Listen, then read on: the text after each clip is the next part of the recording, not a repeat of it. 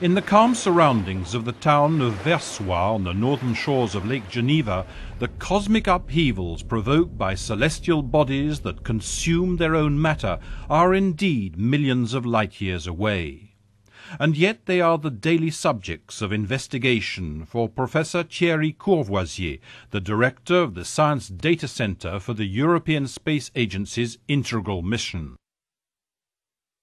Since 2002, when it was launched by a Russian Proton rocket, the observatory has been exploring the gamma-ray sky, collecting radiation coming from the most energetic objects in the universe. These gamma rays are often emitted by very compact objects, things that are small but very dense, and these objects move very, very quickly. When they go very quickly, there are shocks, very strong heat is produced, and this heat emits light. So if one wants to understand the physics of these objects well, one is obliged to observe them in these gamma rays. Scientists using the Space Observatory target and study known objects, point sources of gamma rays, but the mission is also designed to record serendipity events, unexpected transient phenomena, as were observed on a day last May. We try to understand what physically is happening in the system in which we think that there are two stars orbiting each other and one star is losing a lot of matter onto a very compact, very compact object, which might be a neutron star or black hole candidate or something like this. In the ever-changing cosmos, Integral is thus playing the role of a sentinel, alerting the worldwide scientific community about new and unusual events in the high-energy universe.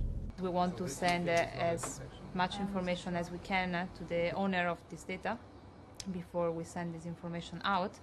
So after this, then we will send an information email, and then after this we will send to the community an information about what's happening here, so that other observatories or telescopes can observe this source.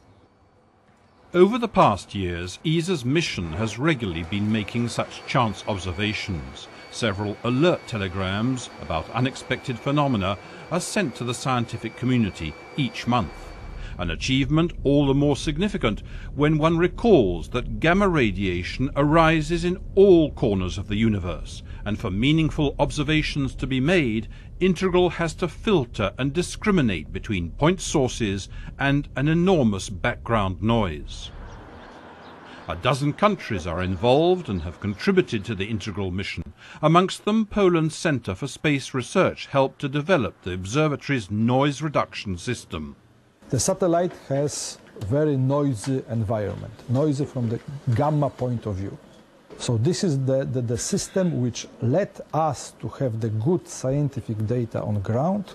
So let's say this is one of the 3 or 4 the most important subsystems in the telescope. We have the detectors, we have the onboard computer, but we have also the noise reduction system, and this unit is the heart of this noise reduction system. This highly efficient discriminating system at the heart of Integral observations has led ESA to entrust Polish scientists and engineers with another filtering system for the Herschel Infrared Space Observatory.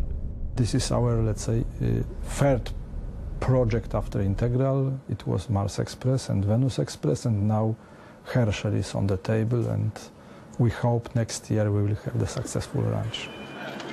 Polish astronomer Nicholas Kopernik would indeed be proud that in April this year, Poland became the 4th ESA European cooperating state, alongside Hungary, the Czech Republic and Romania.